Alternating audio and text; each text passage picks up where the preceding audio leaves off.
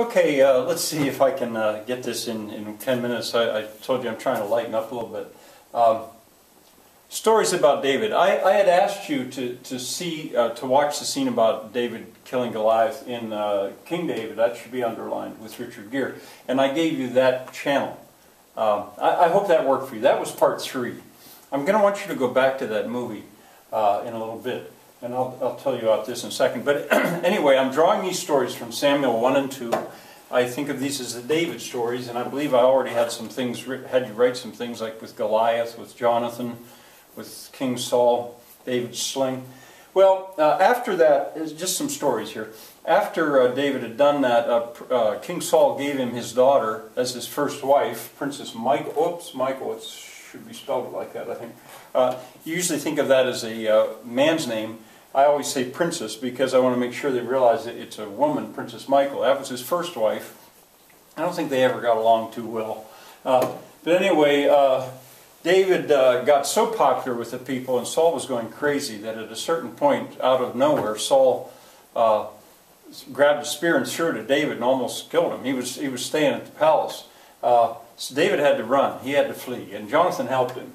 And here he was, the good outlaw, David the good outlaw. I think I had you put that down as on your list of archetypes. Anyway, while he's in the mountains, he gradually gathers up a small army around him and followers. He marries a woman named Abigail. There's a really neat story about Abigail, a very common girl's name. Abby, Gail, both common girls' names. And another story, I say I'm going quickly. The thing to do is get a Bible and read these if you want to know these stories well. At one point, Saul tries to get David up in the mountains, and David could have killed him. He got into the cave, I think, where King Saul was sleeping, and took his cloak and cut a piece of his cloak off, showed it to him up on a rock, and then Saul left him alone. Well, anyway, Saul goes to battle. He's crazy. He foolishly goes to battle. He shouldn't have done it. In the battle, Saul and all his sons are killed. I really want you to see this in King David. If you go to this, GG4029 uploaded May 26, 2011, that shows the part that I want you to see. This would probably be a better place to see it, but I don't know what part it is. But it shows that battle. I like to show kids that because I like them to see how it's fairly realistic, I think. Certainly the costumes and the set and the equipment of what a battle might have looked like in the Bronze Age, back in the time of King David.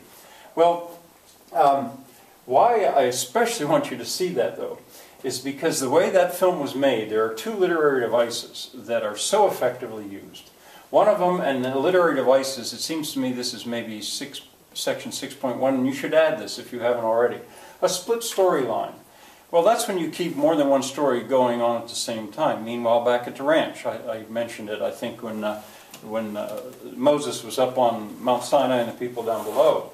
Well, they keep more than one story going on at the same time. Well, in that film, Saul, busy dying, killing himself, and Jonathan being killed, is being shown at the same time that David, up in the mountains waiting for news days later, is going to receive the news. Jonathan runs toward his father, a messenger runs toward David. Jonathan is struck by a rock. David is struck by the thought that this is bad news. He stops. Jonathan is still. David is still. Saul grabs a sword, David grabs a sword. You're jumping back and forth between the 2 stories. And the 2 actually overlap. The soundtrack overlaps, so both Saul in his suicide is screaming and David in his grief is screaming. If I could, I would somehow be showing you all about this and stopping, but if you are driven by intellectual curiosity, you'll certainly go to this. So anyway, Saul's death in the movie King David. Now soap operas do this all the time.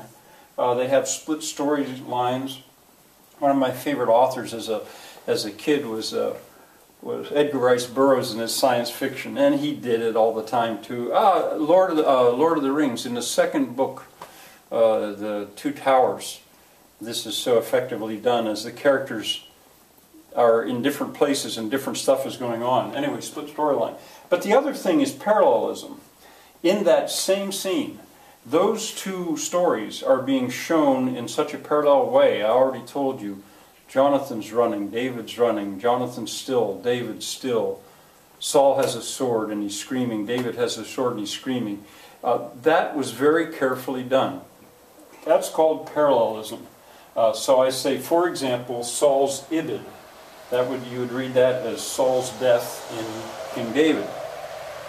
Another example, this doesn't have to do with literature so much as grammar, but if you say, I like swimming and to ski, that's a mistake in parallelism. That's not good style. You should say, I like swimming and skiing. Or you can say, I like to swim and to ski. Either one is fine because it's parallel. But we prefer things that are parallel. And you can see it being used in literature. All right, finally, I think I am going to make this. After that death, the movie then goes to David about to dance in front of the ark. And the words that you hear, how are the mighty fallen, and the weapons of war perished. Those are words from a lament that David's lament. I have his lament for Jonathan. He didn't only compose psalms, he also composed a lament for Jonathan, a lament for Absalom, his son later. And a lament is a poem expressing grief over someone's death. And there's an example of it, David's lament. A modern day example that is very well known is Eric Clapton's lament for his son. It's called Tears in Heaven, very popular song. Kids usually know it.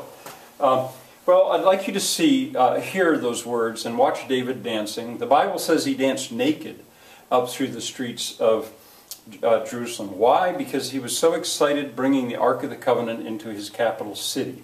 Now in the movie he's kind of still got a diaper sort of on him, but I think as far as the Hebrews are concerned, that was as good as naked. Anyway, I like the kids to see that for a reason later on. He's dancing to deal with his great joy. Also the costumes and the set and the way he dances, and you get a good view of the Ark of the Covenant when it's uncovered. David didn't have a temple. He had to use a tabernacle, keep it in sort of a tent. So this, David's death, or Saul's death, you can find on that site right there.